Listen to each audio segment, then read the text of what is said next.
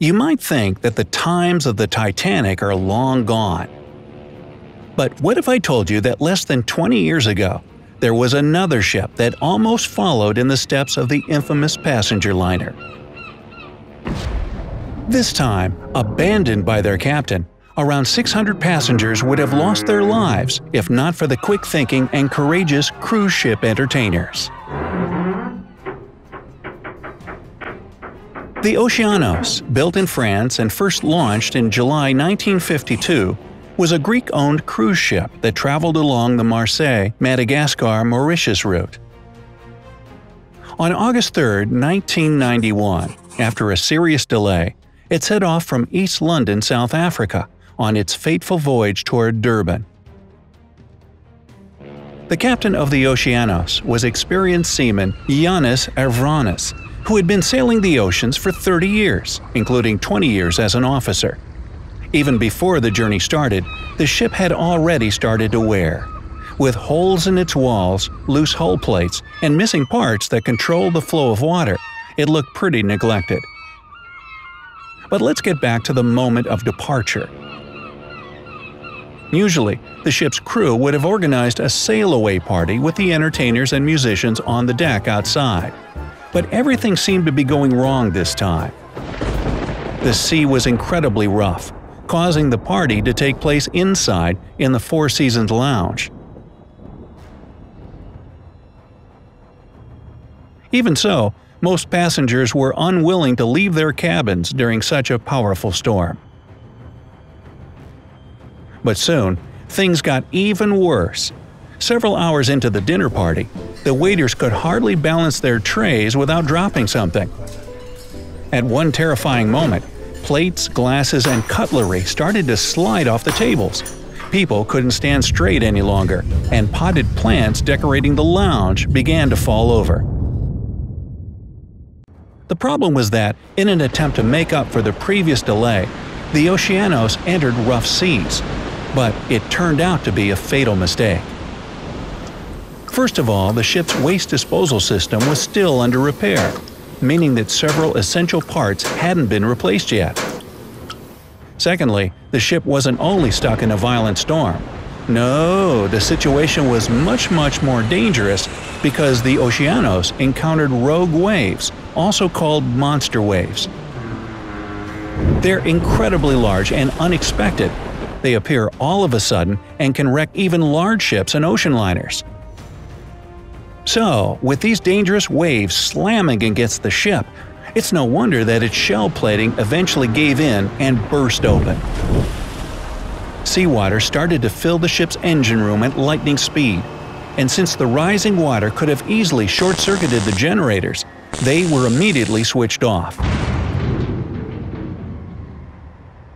The Oceanos lost power and was rolling adrift on the waves. Most of the passengers were still unaware of the looming disaster, but their ignorance wasn't going to last. The ship was sinking slowly but surely.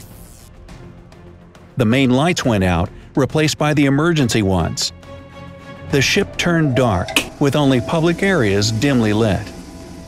The ocean water was flooding the ship through the main drainage pipes, which meant that it was uncontrollably spilling out of toilets, showers, and the water disposal system.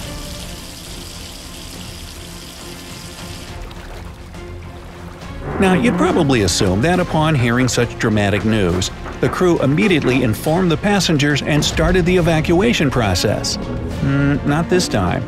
On board the sinking Oceanos, it just didn't happen.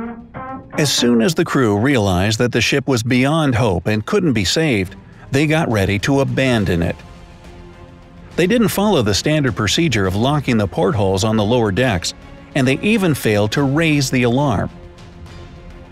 As a result, the passengers remained in the dark until the water began to flood the lower decks. Those who finally noticed the horrifying situation rushed to the bridge in search of the crew, but discovered that it was unmanned.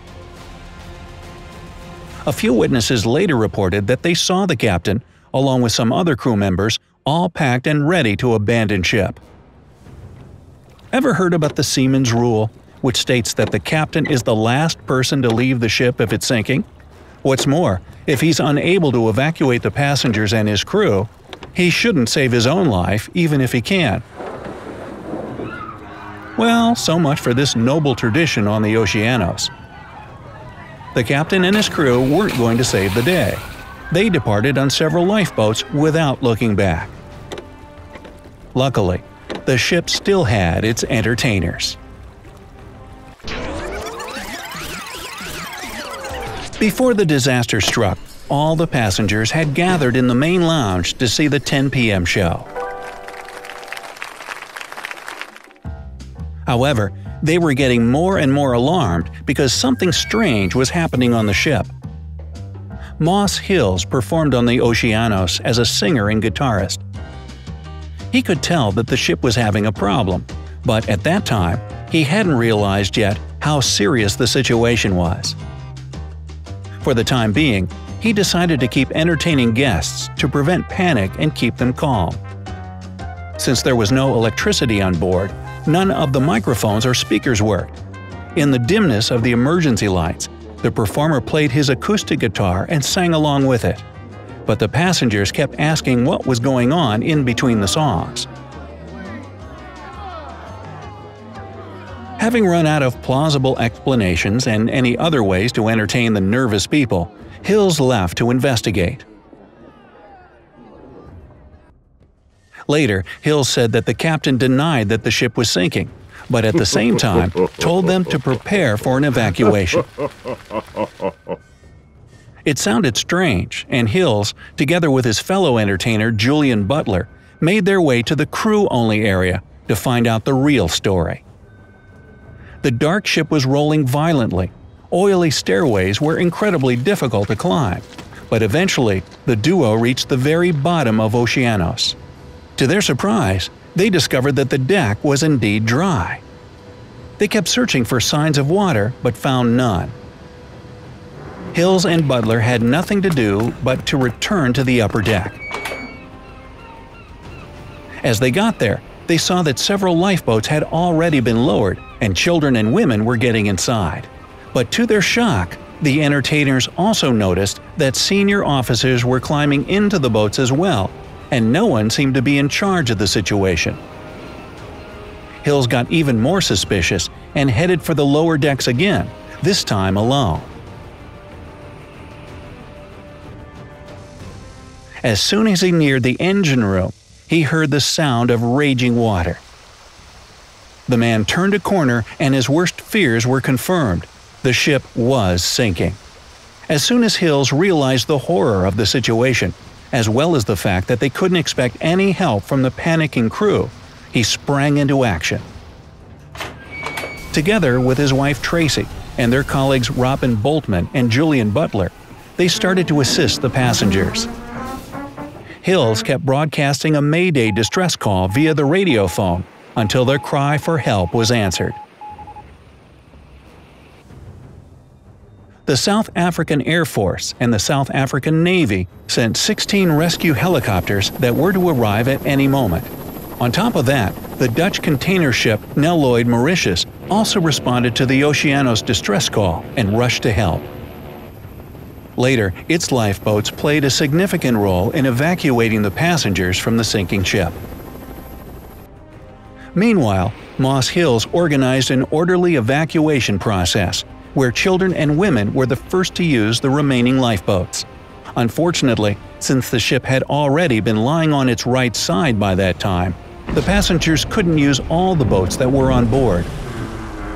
Luckily, the helicopters arrived just in time to airlift the 225 people remaining on the ship with the help of safety harnesses. Once again, the entertainers insisted that children and women had to be rescued first.